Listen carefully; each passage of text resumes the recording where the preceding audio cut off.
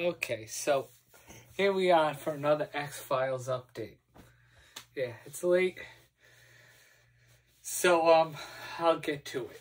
The X-Files, the second season, volume 2, disc 4 on Laserdisc. The Calusari and the F.E. I don't even know how to say that. Emasculata. Emasculata, whatever. So the first episode was basically about a kid that was possessed by evil and they were trying to get it out of him. And it was something similar to like something you would see like, what's it called when you take the evil from someone? I forgot the way. In horror movies they have it all the time. That ritual, an exorcism. That's what it was. It was something similar to that, with all these weird people putting things on the kid, and it was very creepy. And then the second episode was Mulder was trying to catch this prisoner that had escaped, and he had some kind of wacky infection virus that he was spreading around everywhere. You know, this is a really, really these are two pretty good episodes. See, the great thing about Laserdisc, or not Laserdisc, the X-Files in general, is basically it's a good show. And it's not scary, despite all these aliens and blood and guts. It's really not a scary show at all. It's but it's very interesting for the sci-fi fan. Despite what people say, the real way to watch it is on Laserdisc. There is no other way to watch it. These big discs right here, this is the way to watch it. And even with a few scratches on the back of this, it played perfectly fine. So, I'm just going to tell you that's how I feel about Laserdisc. See, I have a big collection. I put everything in my closet here. Well, not everything. There's Laserdiscs in other places. And I watch all the episodes as they come. Just like to let you people know that, let you know that, basically, I'm at the end of season 2. I have 3 more episodes, which kind of sucks because next Laserdisc will have 1 episode on one side, 1 on the other, and then there'll be a final disc that has 1 episode on it. So I'll have 1 disc with only 45 minutes, and then I have to take it out of the Laserdisc player. So that's that. You know, I've had a great time. I've no problem at all with the quality of the Laserdiscs, especially going through the end of the second season now. I can only imagine they'll look the same as they do now or better. I don't think they'll get worse. And yes, you really can't compare it to a DVD. At least they said after season 4, the DVD started to look better. Something about the formic, whatever it's called, widescreen, whatever. I have the DVD sets. That's a Christmas gift. So when I get that, that'll be like Christmas. So when I get that, I'll when I'm finished watching all the Laserdiscs, I'll start watching the DVD sets, and that'll be that. Am I gonna retouch with the new X-Files series? The the event series, whatever the hell it's called. It's in here somewhere. I showed you the big set I have for Laserdiscs. I don't know if I'm gonna touch up on it, to tell you the truth, because they're really not that good. Seasons 1 through 7 were the best.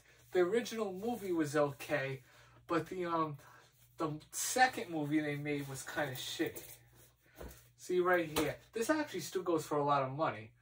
And let's see. I want to see what it's called. That's wrong. 5, 6, 7, 8. Shit. We have. Ooh. didn't even know this. January Fox. It might say what year it was from. No, it doesn't. That's just the thing they put in the box. Jeez. What I don't like is this stuff is all made out of cheap cardboard. Boy, does it. It's not what it used to be. Let's see. Yeah, I put it in this order. The X-Files Season 11, they call it. I thought it was called Event Series. And then, the other one, Season 10, was called the Event Series. So, let me just... They left space in here to put the Event Series, which was really cool. Because, you could just put it in the original set. And, that's that. No problems with that at all. It might be a little more expensive if you buy it with Season 10 and 11 included, but you're not... Like I said, it's not the end of the world. I really didn't like it that much. All the actors aged. Agent Scully, I don't know what happened to her, but she looks a lot different in Season 10 and 11 than 9. I know people age, but that was not a grateful age. So, all I'm going to say is I really enjoy doing this, and I hope one day everyone gets a chance to watch this on Laserdisc. I'm 2 volumes away from completing the X-Files on Laserdisc. I need Season 5, Volume 3, and Season 7, Volume 4. And I got them all. And, I think I'll eventually be able to get Season 5, Volume 3, but Season 7, Volume 4 is a different story. I could never see that anywhere. I found this new website where I just got Volume 1 for Season 7, and let's just say besides Volume 1, Season 7, I wasn't able to get any others, because I have them all.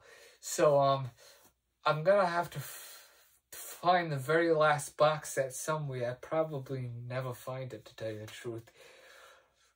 I feel the same way. I got lucky with the Deep Space Nine. I was able to... See, if you're worried about Laserdisc rot, you shouldn't be. First of all, these sets are hard to find. So even if you do get a little bit Laserdisc rot on a set that you buy... Just keep the set and watch it like it is, because chances are you'll never be able to purchase it again. And then it's only 1 episode, hopefully. And even if the whole set has a little laser rot, it's better than nothing. Laserdisc gives you a whole different experience than what other people get from a DVD or a Blu-ray. There is no real comparison. In my opinion, I like to watch the retro old style stuff the way it was in the late 90s, early 2000s. Some people want everything to be upgraded in 4K. If you want to watch this show the real way, in my opinion, that you should watch it on Laserdisc, and then watch it on DVD. It came out on Laserdisc before DVD. I think the first DVD was 2001. This came out on Laserdisc in...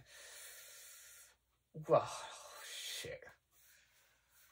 Let me look at the year. I know the Laserdiscs definitely came out. The Laserdiscs... Hey, I happened to pick up the one I just... The Laserdiscs came out in 1996. It says it right on the back here. Or maybe it wasn't 1996. Let me look just to make sure. Then there's another 1995. So we'll just go with 96. That was made well before the DVDs. And it has better quality.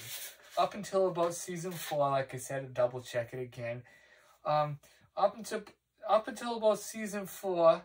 And then after that, someone said, because it's anamorphic, that's the end of it.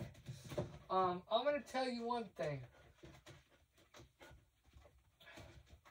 The DVDs are not a bad bargain either. If you don't have a Laserdisc player, the DVDs is the next more authentic thing to watch the X-Files.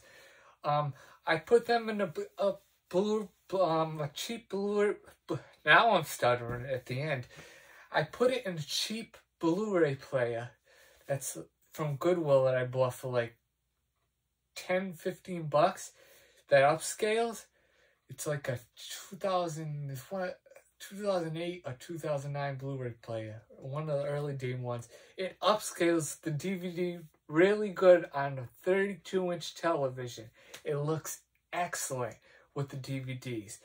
And if you want to know where to buy a great Laserdisc player, great TV for a Laserdisc player, actually no. If for DVDs, not Laserdisc. If you want to buy a good TV to watch DVDs, buy the 32-inch LED Samsung from Best Buy or from Amazon. You can, either place sells it. That's just the right size, and the pixels density is just the correct way, and you can watch DVDs perfectly. If you go any higher, DVDs get distorted. You see all that, what's it called? The pixel, the artifacts or whatever it's called. So buy that TV and you're all set. You'll it doesn't play Laserdiscs very well. I tried putting, it has a composite component on the back. I'll tell you right now, the let's see, the composite doesn't work very well. I tried to reroute it through component once. That didn't really work well either. I've had real success with S-Video on those Sylvania TVs I have. You can still find them on eBay if you look. Or get a CRT television. Or that other Sony Wega. You can get it for $150 to $200. That seems like a lot of money, but in this line of retro stuff, that's nothing. You can buy a $150, $200 TV. It's about 22 inches and it plays standard definition content almost exactly like a CRT television.